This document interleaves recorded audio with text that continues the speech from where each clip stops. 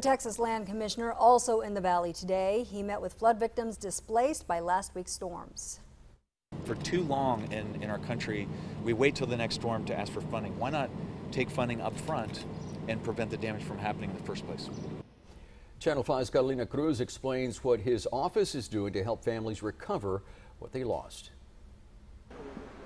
Nearly 2 feet of water gushed into Teresa Villegas' home in a matter of hours. Everywhere. The front yard, backyard, in the house, everywhere. As rain poured throughout the valley, Villegas tried finding a way out of her home. The help never came. She said she relied on her faith to find safe shelter. La ayuda de Dios, He helped me out. I prayed. Now Villegas is relying on the government for help. She, like many others, didn't have flood insurance. She doesn't know how much damage she'll go back to. That's a question many staying at the shelter don't have an answer to. Today, disaster assessment teams toured the valley. The Texas Land Commissioner, George P. Bush, did too. He tried easing worries as he met with displaced families in Starr, Hidalgo, Willacy, and Cameron County. This is the first step of a long journey together. The General Land Office is tasked with temporary and permanent housing for victims like Villegas. The first time they provided assistance of this kind was following Hurricane Harvey. Bush says his office learned procedures that will allow efforts to run smoother this time around.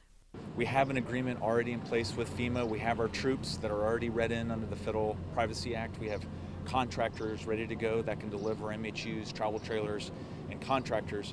So now it comes down to the President, the White House, making that declaration. Once that green light is delivered, then FEMA is then authorized to work with an agency like ours. As we reported, today the office of the governor formally requested a federal disaster declaration.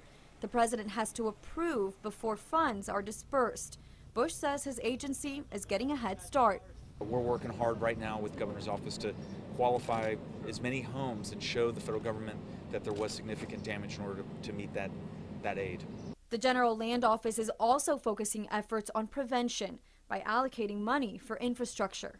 Infrastructure is always the big question, because as we rebuild, remove debris, take care of displaced Texans through shelters and wonderful programs like American Red Cross, we got to think about the next one. In order to get as much aid to the area, Villegas and other flood victims are encouraged to document the damage and loss the water left behind. Reporting in Weslaco, Carolina Cruz, Channel 5 News at 6.